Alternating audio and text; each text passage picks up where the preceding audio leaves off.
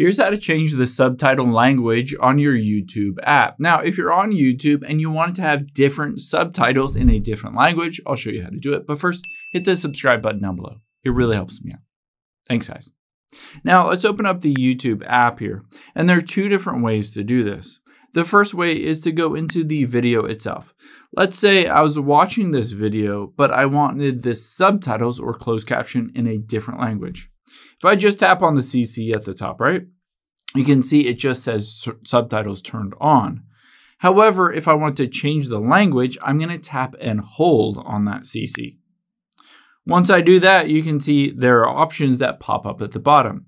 I can choose off English, which is auto-generated, or I can choose auto-translate. And I can choose whatever other language I want. You can see a variety of different ones. Let's say Spanish. And now I can hit go and it will have Spanish subtitles. However, if you don't see that, it doesn't pop up as an option. The other option you have is to tap on the U button at the very bottom right.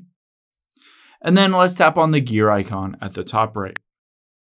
Once you're in your settings, you can see at the very top is General. Let's choose General here. And there are two things you can do. One is you can update the location. The location associated with this app will also be tied with the subtitles that will be on by default. So for instance, if you're in Brazil, you can choose Brazil, and then it will automatically switch over to Portuguese. You can also update the language here depending on if you're on an iPhone or Android. If you're on Android, you should be able to tap here and update it here. However, if you're on an iPhone, you'll need to go into the settings itself to update it. Let me go back to the beginning.